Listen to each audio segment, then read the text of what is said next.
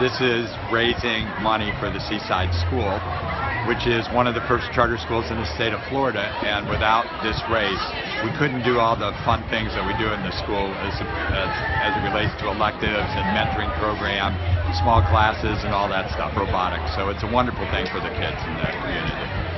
Great. And how's it been going as a fundraiser this year, you guys? It will break all records. I'm not sure the numbers yet, but it's going to break all records. Oh, that's great.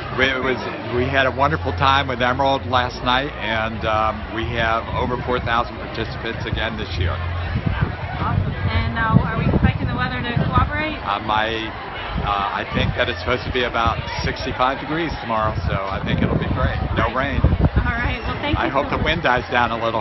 Yeah, but can't complain too much. There's no snow. That's right. There's no snow here. That's right. It's sure a lot better than New York and Boston.